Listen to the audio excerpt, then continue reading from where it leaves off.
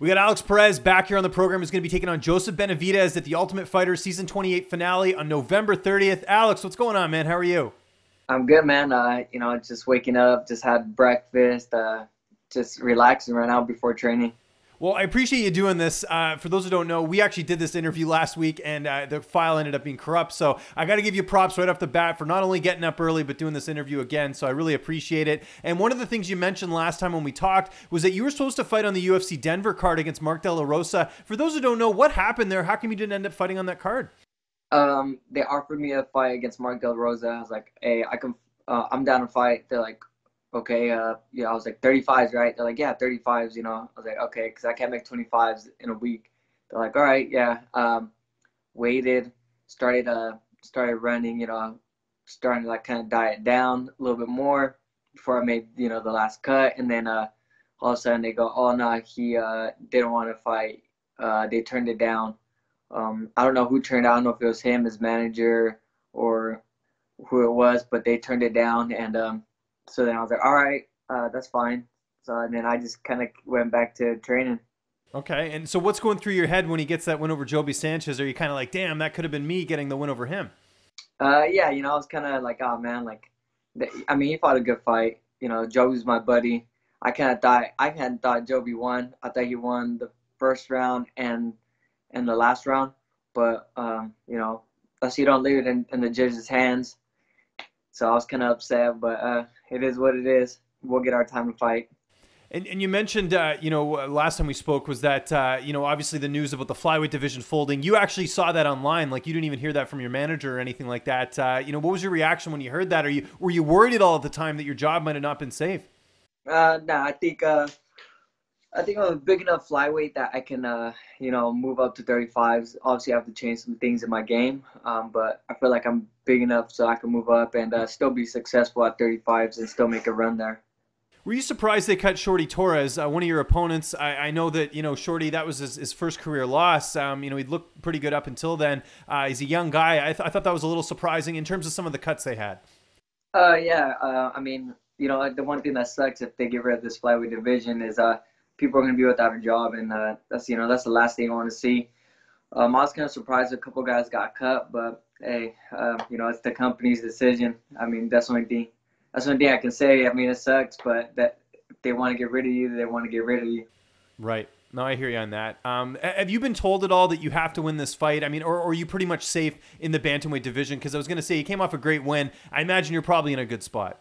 I'm pretty sure in a good spot. I'm pretty sure, I really don't worry about that. I let my manager worry about that. But, he didn't tell me it was like, oh, it was a must-win, guarantee, stay in kind of, thing.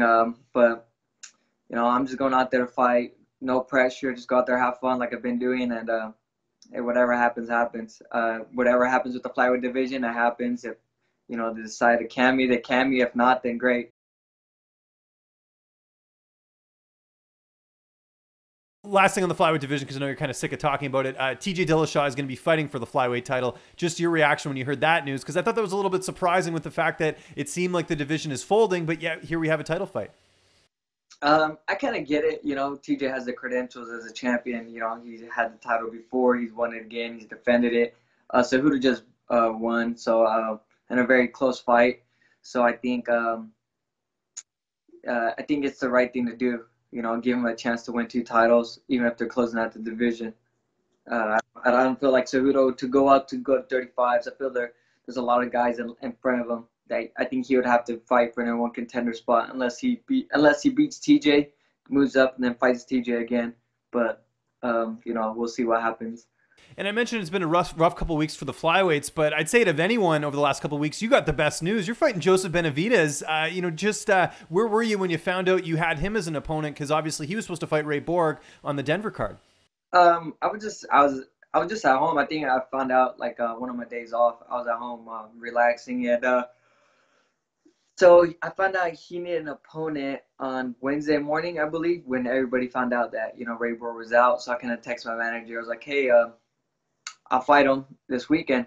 And my manager, Jason, was like, what? Like, are you sure? I was like, yeah, why not? He's like, all right. And then I said, let me get back to you. So then they offered him the fight. He was already close to weight or on weight or something like that, so I ended up turning it down, which is cool. So I didn't think anything of it. I was like, oh, okay.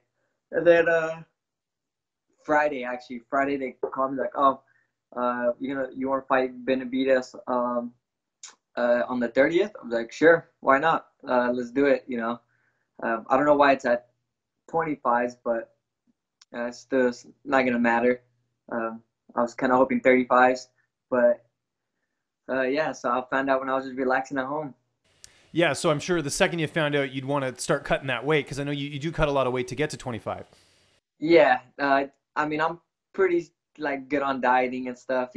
I eat out here and there, but I wasn't too far off where I was like, oh no, I can't make 25. So I mean, the weight cut's going good, so I'm not worried.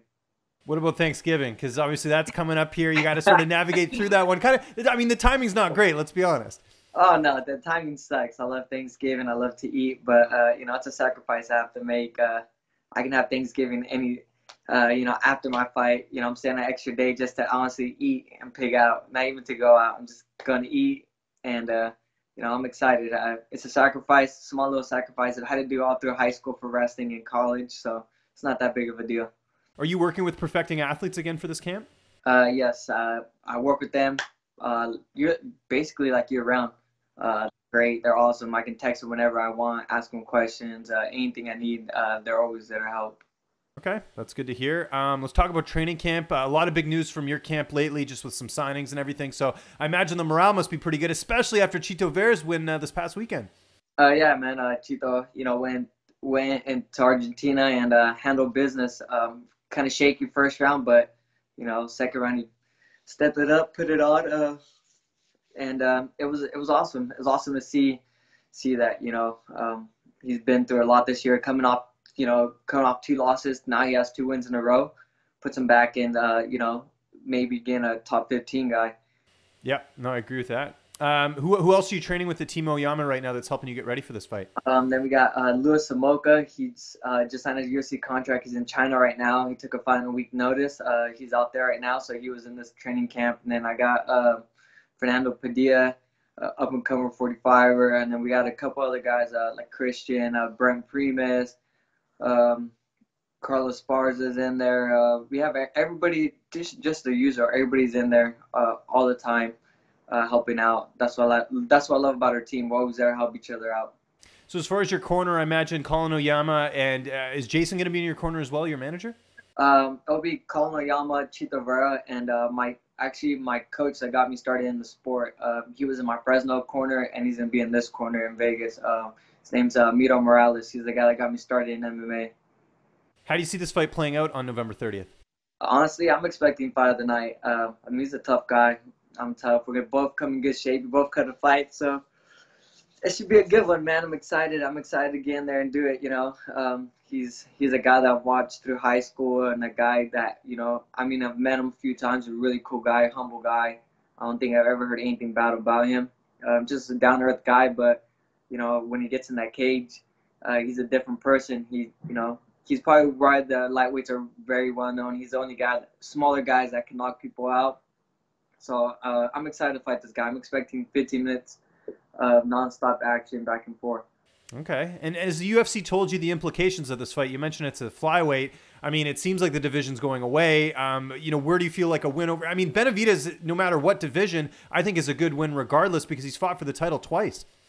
Not sure. They haven't really said anything. I really don't ask. I just kind of just do my thing. It's like, I'll fight. I'll leave the rest of it up to my management, right? Yeah, man. I don't get paid to think too much. I get paid to fight. So, I let my manager and my management team figure that stuff out. And whatever happens, happens. Like I said, I've never turned down a fight in the UFC. So whatever they offer me next, I'm down. And we're down to watch this, man. What a great card this is. November 30th, it is the Ultimate Fighter Season 28 finale. Alex, always a pleasure, man. I appreciate you having me start off your day here. Or maybe, I can't remember if you get up a little bit earlier, but I always forget. But either way, I appreciate the time. Just remind people where they can find you on social media. And if you have any sponsors or shout-outs, the floor is yours. You guys can find me at Alex Perez MMA. That's on Facebook, Twitter, and Instagram. I want to thank all my sponsors, Milk and Eggs. I want to thank Virus, 8-Fit Bakery, ATTC, And then Miss Mary Jane CBD, all you guys, thank you guys. I really appreciate you guys. I want to thank one of my newest sponsors. He's actually one of my good friends. He's a rapper now. He's doing big things. Fashion the Rapper. Got a shirt on right here. You guys go check him out on Instagram and YouTube and stuff like that. Thank you guys for all the support. I would not be here without you guys. Team, my family and friends that are coming out to the fight. Thank you guys. Without your support, like I said, a lot of this wouldn't be possible. Team Oyama, training partners, coaching staff, just everybody. Just thank you. I really appreciate you guys.